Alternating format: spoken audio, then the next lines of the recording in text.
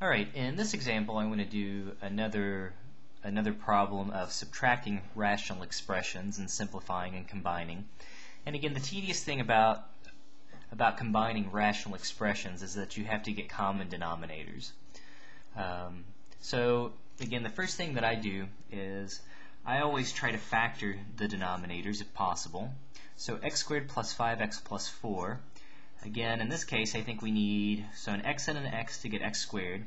We need two numbers that multiply to positive 4, but add up to positive 5. I think positive 4 and positive 1 will do that. And then we have 3 divided by, okay, so x squared minus 1, that's just a difference of perfect squares. So that factors as, we'll make the first one x plus 1 and x minus 1. Okay, so now comes the step of getting the common denominators. So I'm going to rewrite it one more time and give myself a little bit of space, just because I know that I'm going to have to change things a little bit. Okay, so then, okay, so what do? So typically when I do this, the way I think about it is, I look at my first fraction, I look at its denominator. I see, well, there's an x plus 4 factor and there's an x plus 1 factor. In the other fraction, I see that there's an x plus 1 factor and an x minus 1 factor. Anything that this other fraction, any factors that are in the denominator of our second fraction that are not present in the first fraction, we're going to have to include those. Okay, so what do I mean? I look at my x plus 1 and I say, well, the first fraction has an x plus 1, so I don't need to somehow introduce that. But then I look at the x minus 1, and notice there's no x minus 1 in my first fraction. So what that means is, to get a common denominator, I'm going to multiply top and bottom of my first fraction by x minus 1.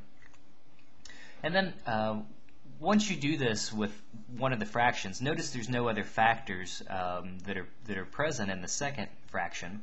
This is going to be our common denominator, x plus 4, x plus 1, x minus 1. So what that means is, I do the same thing for my second fraction. Well, there's an x plus 1 in my first fraction. Well, my second fraction already has it. The x minus 1 is there because we threw it in. But notice the first fraction has an x plus 4 that the second fraction doesn't. So we have to multiply top and bottom by x plus 4. So it sounds a little tedious, but again, the basic idea to me is you multiply by what's missing, in a sense. That's kind of what I think to myself. Okay, so now we have to do a little bit of simplification. Again, the arithmetic happens in the numerator, so we have 2 times the quantity x minus 1 minus, you could think about that as being negative 3, x plus 4. We could also simplify down the denominator. We could multiply it out. Let's do it, why not, just for fun, because it is so much fun. Gives you a little bit of algebra practice. Make sure you're doing everything okay. Alright, so a couple more steps here in terms of the simplification. Let me give myself a little bit more room here. Okay, so in the numerator, if you multiply this out, we'll have to distribute. So we'll get 2 times x, which will be 2x. We'll get 2 times negative 1 will be negative 2. Then we have negative 3 times x, which is negative 3x. And then we have negative 3 times positive 4, which is going to give us a negative 12. Okay, in the denominator, again, we either have to multiply, the first factor by the second factor, or the first factor by the third, or the second by the third. We can multiply them in any order we want, right? It's multiplication. So to me, I'm going to actually multiply the x plus 1 and the x minus 1 because I think just algebraically that's kind of easier to do. I know it's a difference of perfect squares and things will work out a little bit easier. Again, you don't have to. I know what x plus 1 times x minus 1 is. It's just x squared minus 1. I mean, we factored x squared minus 1 to get that in the first place at the very beginning of the problem. Anyway, so okay, so in the numerator now we can simplify down. It looks like we have 2x minus 3x. That would give us negative 1x. We have negative 2 minus 12. That'll be negative 14. And now in the denominator we would have to distribute things out. So x times x squared would give us x cubed. we would have x times negative 1, which is negative 1x.